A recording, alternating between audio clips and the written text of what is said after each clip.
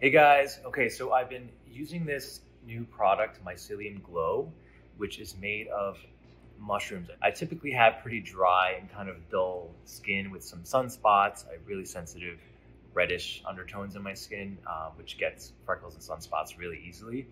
But this has really kind of been a game changer in my skincare routine. It's super lightweight, barely has any smell to it, just kind of an earthy, light smell to it, and it kind of just glides right on. Super lightweight, silky, smooth. I mean, look at that. Try it out. It's all natural, vegan, cruelty-free, made in the United States.